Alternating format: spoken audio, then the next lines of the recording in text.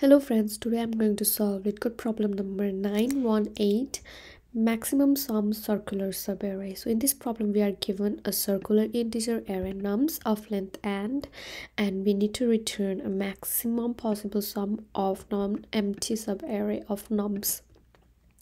And what's a circular array? Basically a circular array means you start from the 0th index, you move on until the last index, and then the next element after the last index is the 0th index. So basically it means that if nums I plus 1 modulus n is equals to 0, then that is the first element. So basically the next element of nums I is this value, and a subarray must okay, now that we understand our question, let's see how we could solve this problem. So we are given this array, let me just write it down here, and we need to find the maximum sum. So what's your intuition while you try to solve this problem?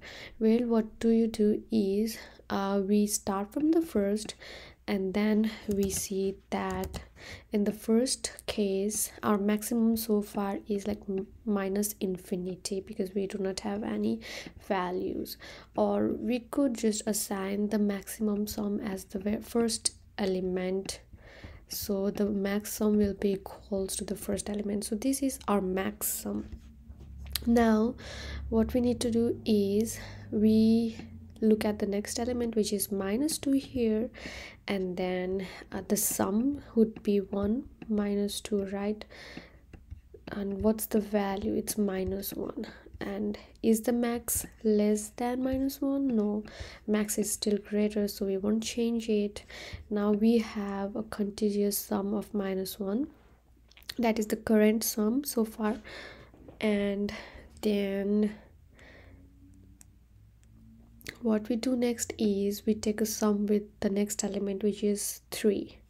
Now once we take the sum with 3, what do we get? We get a value 2, right? And we know that 2 is less than 3, so 2 is less than 3, which means that if we take a contiguous sum up to index 2, the value is equals to 2. However, if we only take this sum, so this could also be our contiguous sum with one element, right? So that would be equals to 3. Which of these two is maximum? Of course 3 is maximum. We need to maximize our solution, right? That's why we take the maximum value here, and then we compare our max value, which was equals to 1, with our maximum current sum, which is equals to 3. And since 3 is maximum, we update our max value to be equals to 3. Similarly, we move on to the next element, and then we take our current we evaluate our current sum, and our current sum is equals to 3, right? So we take 3 minus 2, which is equals to 1, and 1 is greater than minus 2, right? So 1 becomes our current sum, and then 1 is still less than max. Our max is still the max value, so we take this as our max value. Now here we only have done one iteration, and we are not considering this as a circular matrix, circular one, so we have not taken this as circular. Now let's see another example here. So we are given minus 5, 3 and a 5. Okay, 5 minus 5 and a 5, actually 5 minus 3 and a 5. So now in this problem, how can we solve this solution? How could we solve this problem? So we start from the first. This is our max, so our max is equals to 5. Our current sum is also equals to 5. Now we move to the next element. What's the current sum? Is 5 plus minus 3, which is equals to 2, greater than our previous current sum, which was equals to 5. Okay, no, not with our previous current sum, but with the next element, that is equals to 3. which one is greater? Of course 2 is greater, right? And we compare 5 with 2. Since 5 is already greater, we do not maximize, we do not change anything. Next, we again find our max sum here, our current sum, and since our current sum was equals to 2, we add plus 5 to it, and this gives us 7. And since 7 is greater than 5, so this is our current sum. And now max 5 is less than 7, right? So we update our value 7 here to 7. Now is that our max sum if we consider this as a circular array? Well, of course not, because in circular array, if this was our circular array, then our maximum would have been equals to 5 plus 5, because in circular array we can write this array as like we have something like this, right? 5, 3 and 5. So we start from 5, we move to 3, we start from 3 to minus 3 to 5, and 5 to 5.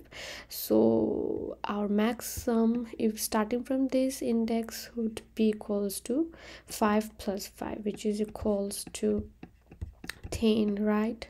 So what are we actually doing here? We are eliminating this value, the middle value, which is the negative value, which is the minimum value, which leads to the minimum value to from our array. So far what we did is we were only finding the max sum. Now we'll also find the mean sum, so minimum sum, using the similar method. So what we did was, to find the max sum, we calculated the current max, and then we updated our max sum, right? In similar way, we will calculate our current mean, and then update our mean sum. So I have a few examples here already solved. So let's look at this example first. So in this example, we have both positive and negative values, right? And the formula to evaluate current max is, let me just write this down here. So we would evaluate this by maximum of current max so far, and 0 plus the value of nums at index I, and the max sum would be the maximum of current max or the max sum itself. Similarly, our mean, for mean sum and current mean, we are just going to take the mean values of each of these and compare it with mean, current mean, and mean sum. So this is our current mean, and this is our mean sum, right? And then finally we will also calculate our sum, which will be equals to this is just our sum of the whole array elements. Now once we have evaluated this using this whole thing using this formula, the final result here looks something like this. So this is the step-by-step 4 iterations of this solution, and the final result, the final value of current max is equals to 1, max sum is equals to 3, current mean is -2, mean sum is -2, and sum is equals to 0. So the only things that we need here are to compare these 3 things. So is the sum equals to -2? Of course not. So since it is not equals to -2, so what's the case is that our sum, max sum, will the result would either be equals to the maximum of the sum minus the mean sum, or and max sum. So the max value would be, what would we return is, since it's not equal, the sum is not equals to mean sum, so it would be the max value of sum minus the mean sum. I'm just writing it in shortcut, comma, the max sum. So this would be our result. In this case, we return the result, which would be equals to 3. Now what about this case? 5 minus 3, 5. So as we saw, we also did the evaluation previously. Our sum is equals to 7, mean sum is equals to minus 3, and max sum is also equals to 7. Now since mean sum is not equals to the sum, so these two sums are not equal, so we'll all again do this evaluation here, maximum. So what's the sum is equals to 7 minus the mean sum, which is equals to minus 3, and the max sum, which is equals to 7. And what is the greatest value here? Well, it is equals to 10, right? Because this evaluates to 10, so 10 is greater than 7, so this becomes our final answer. And if you look, that's what we are doing. We are actually the sum, 7 is the sum of this whole array, so it's the contiguous sum. From this sum, we're actually removing this negative value. It's the value that is actually decreasing the sum. So once we remove this, we get the maximum sum, right? So that is what we are doing with this formula here.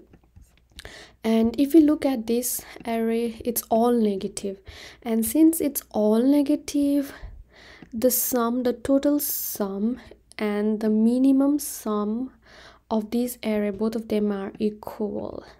And since both of them are equal, what we know is the maximum sum would be the element would only be one single element, and that would be the element with the greatest value, right? Since minus 1 is the greatest value, and we have that minus 1 value in our maximum sum, so that is what we will return if these two values are equal. Now that I have explained you how the algorithm, let's try to code our algorithm. So what do we need is current min, let's initialize to 0, current max initialize to 0, sum initialized to 0, and then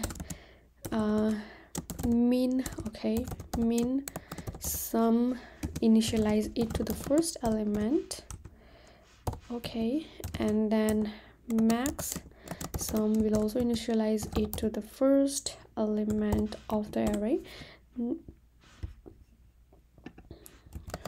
Okay, now we will iterate over each of the element in our nums array. So once we are iterating, what do we evaluate? So we calculate our min sum. So I'll just copy paste this whole thing because it will save our time. So I'm copy pasting this whole thing here.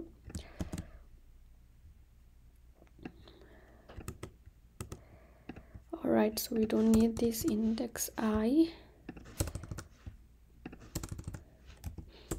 And then finally we return if sum is equals to min sum, then we return our max sum, right? Because this would mean that all the elements in our array is negative, so we return the max sum. Else we would return the maximum value between sum minus min sum and the max sum. Now let's try to run our code. Great, and submit it. So the space complexity is constant and time complexity is linear time complexity here.